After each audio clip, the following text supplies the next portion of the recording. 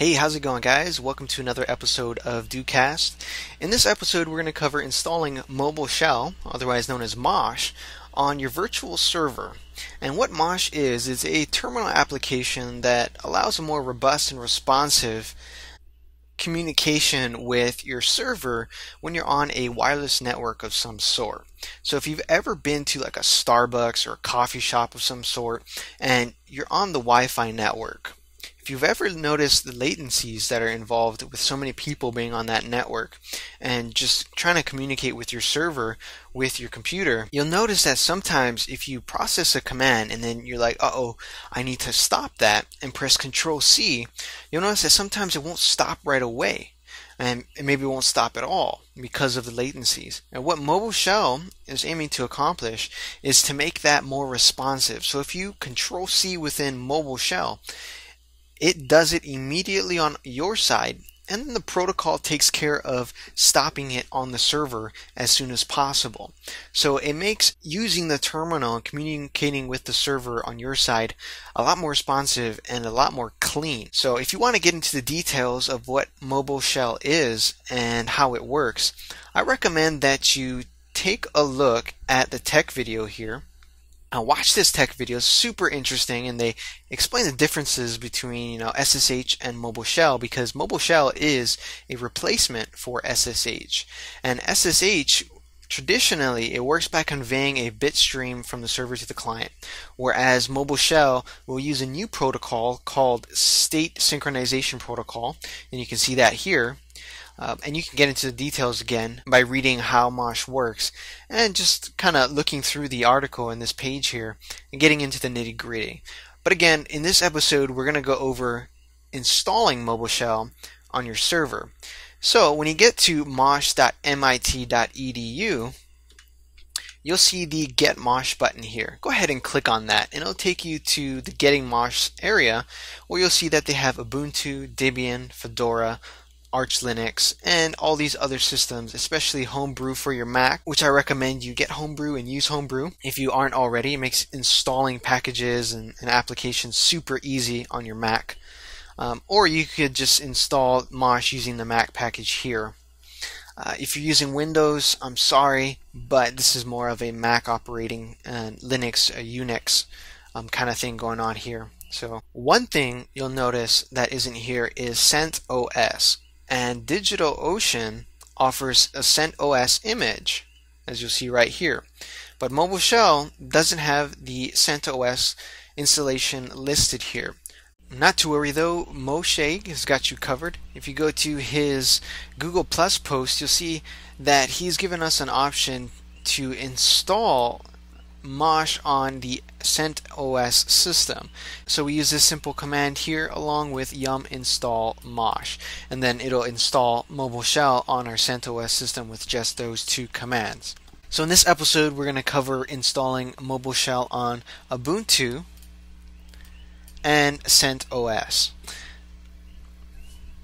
If you want to go ahead and install MOSH on Debian, Fedora, and Arch Linux, by all means do so if that's the server that you're running, and you can use these commands here to get it installed. Installation is very simple, and the ease of use for MOSH is very simple. It's much like SSH. So let's get started. Let's go into DigitalOcean.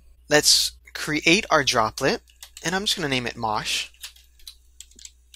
Just for example's sake, we'll go ahead and select the smallest size, region closest to me.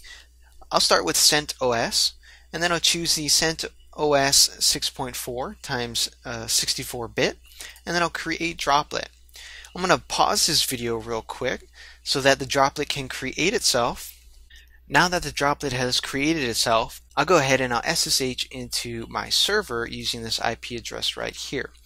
So if you're using DigitalOcean, you should have been emailed a login for your root access to your server via terminal.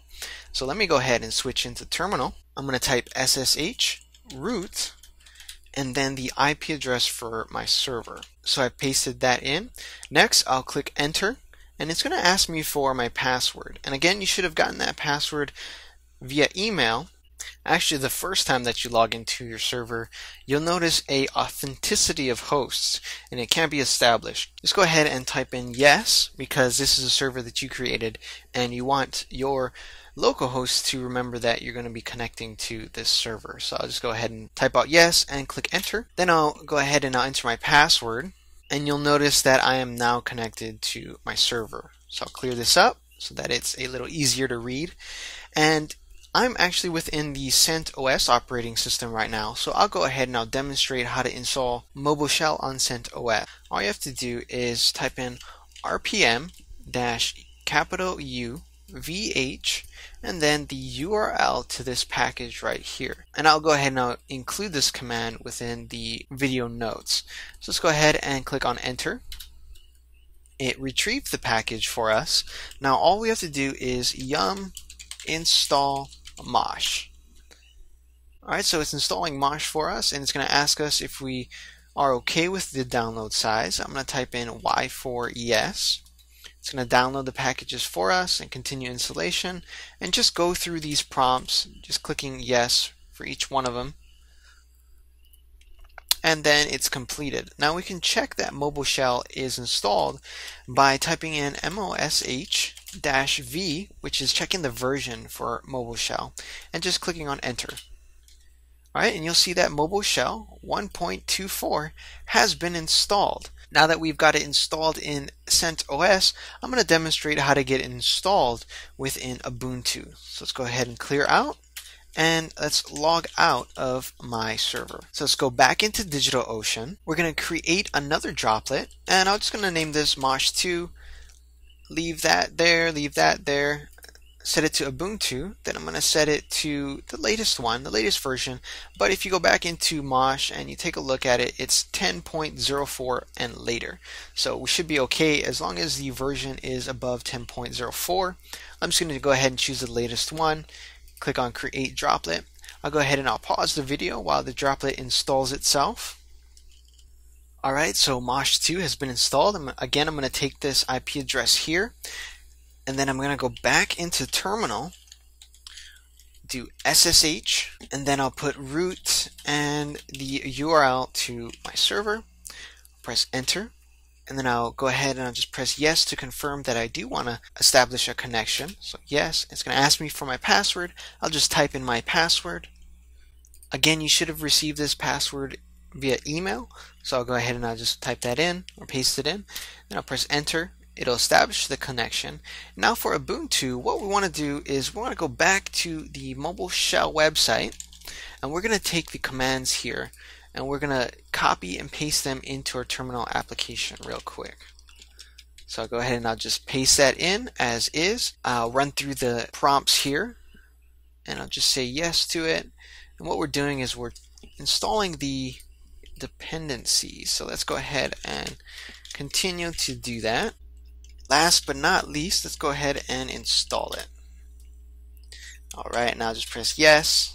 And then we can check if Mobile Shell is installed on Ubuntu by going Mobile Shell V, and we should have MOSH 1.2.4. Alright, so it's super easy to get these installed on the servers. You'll notice that I did skip one of them because the command was not found, and that's related to the version of Ubuntu. So it should be okay without it. It was installed perfectly okay. And what we can do now is we can actually Mobile Shell into the server. So if I go ahead and I log out, and I'll go ahead and I'll clear up this window, what we'll do is we'll Mobile Shell into the root with the IP address once again. So I'm going to grab the IP address, I'm going to paste that into here, press enter. It's going to ask me for my password just like SSH does. Then I'm going to go ahead, I'm going to type in my password, press enter, and I'm connected. It's super easy to do that, and I can run some commands. I'll go ahead and I'll use top so that I can see what's running on the server. I'll go ahead and I'll just press Control C. It'll get right out of that. We'll clear that up. MOSH is super easy for just a variety of things.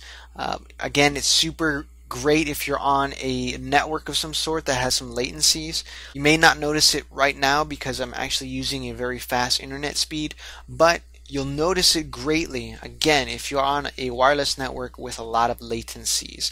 So I can go ahead and I can log out, just like with SSH. All the commands are the same. You're just using a different type of protocol. So I hope Mobile Shell helps you out. If you guys have any questions, feel free to leave them in the comments below. I look forward to hearing from you guys. And again, I hope this has helped you.